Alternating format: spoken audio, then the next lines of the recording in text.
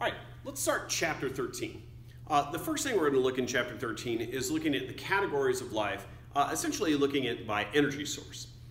So the first group of organisms are known as heterotrophs. And these are organisms that obtain energy from other organisms. All right, so if we look at heterotrophs, and I don't think I have a picture of this, I don't, so let's just go back to here. So when we look at the different kinds of heterotrophs, one type is a consumer.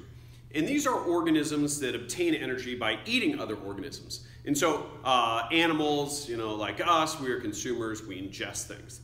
Next are decomposers, and this is an organism that absorbs nutrients from other organisms, like a fungus does. So it literally grows into the substrate of that organism and then absorbs the nutrients that way. Last are detritivores, and these are organisms that obtain energy from by feeding on the dead organisms. Like a vulture, but this could be a fungus as well. All right. The other major group of organisms are producers, also known as autotrophs. Auto means self, troph means feed. So these are self-feeding organisms. So these are organisms that extract energy from the non-living environment. So one type is a photoautotroph. And these are organisms that derive their energy from the sun. And so they do this by photosynthesis. So those are plants and algae. And the other group are called chemoautotrophs. And these are organisms that obtain energy by oxidizing chemicals. And so they do this through this process called chemosynthesis. Now these are little microbes, either bacteria or archaea, and they are going to break down inorganic chemicals. And by doing so, this releases the energy for them to make organic compounds. So in photosynthesis, you use light energy to put energy into molecules. In chemosynthesis, you take that energy from those inorganic substances. All right, now let's look at the major categories of life. So this is looking at a phylogeny showing bacteria, archaea, and then the eukarya. So those are the three major domains of life. So let's take a look at bacteria. There are several kingdoms to bacteria. One of the things about bacteria is they are all single-celled organisms, all right? And they are prokaryotic cells in that they lack, these are cells that lack a nucleus. And they're literally everywhere. And this is showing bacteria that's on a toothbrush bristle, all right? All right. So one of the ways that we classify bacteria is by their shape. So this is showing the three major shapes, or by their genetic sequence, all right?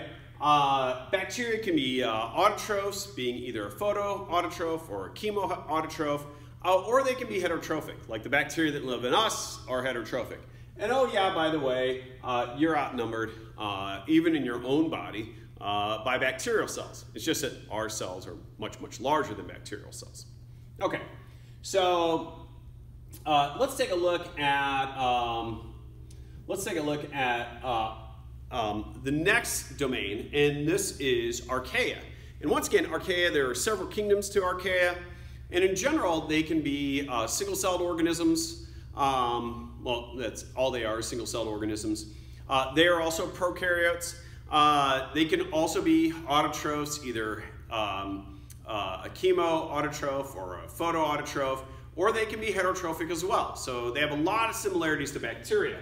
So this is showing some bacteria, this is showing some archaea. They're gonna look superficially similar, but there's major differences in their DNA and their RNA. And actually, they both have cell walls, but their cell walls are made out of different things, all right?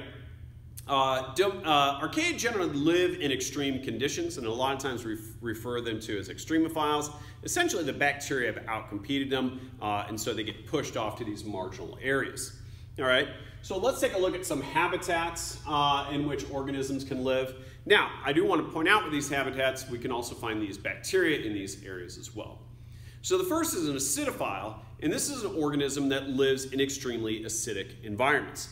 So this isn't shown one of them here, but so our stomach has a pH of 1 to 2, and you can actually find a species of bacteria that lives there, and that's called Helicobacter pylori. And those are the bacteria that actually cause ulcers. Next are halophiles. Halophiles is an organism that tolerates extremely salty surroundings. And so here I'm not just talking about bacteria or archaea that might live in the ocean, but in much more salty environments like the Dead Sea or Salt Lake.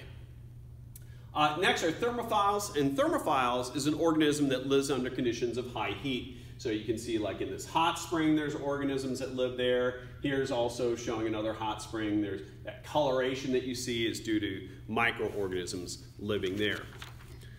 Next is a group called methanogens, and these are organisms that produce methane as a byproduct of their metabolism. This isn't really a habitat, I just didn't know where else to put these guys. So if you drive by the landfill there on 55 and 203 right by the raceway, if you drive by there late at night, you might notice you're going to see these pipes coming out of the landfill, and then there's a blue flame at the top of those pipes. And that's because there are methanogens that are living in the garbage dump. They're eating our garbage and they're producing methane gas as a byproduct. Now we got to pump that gas out, otherwise that landfill could explode due to that methane gas. And then we just burn it off after it's piped out. Now also some organisms can tolerate extremely high pressures. So these are organisms that live on the bottom of the ocean. All right. Let's look at domain archaea. So, so domain eukarya, domain eukarya, these can be single-celled or multicellular organisms, and they're eukaryotic, so these are cells that have a nucleus. So, looking at this group, right, so the first group are the protists. So, this isn't a kingdom, there are many kingdoms here. The commonality that all protists have is that they are all single-celled. Now you can find plant-like protists like kelp.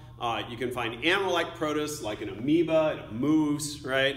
And you can find fungal-like protists, these things called slime molds, single-celled colonial organisms. All right, next is kingdom fungi. These are the yeasts, molds, and mushrooms. They are mostly multicellular. This is just showing a mushroom here. Yeasts are single-celled organisms. These guys are heterotrophic in that they are decomposers. Next is kingdom plantae, the plants.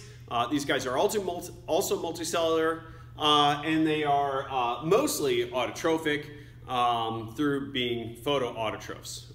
There are a few, like the Venus flytrap, which can be heterotrophic.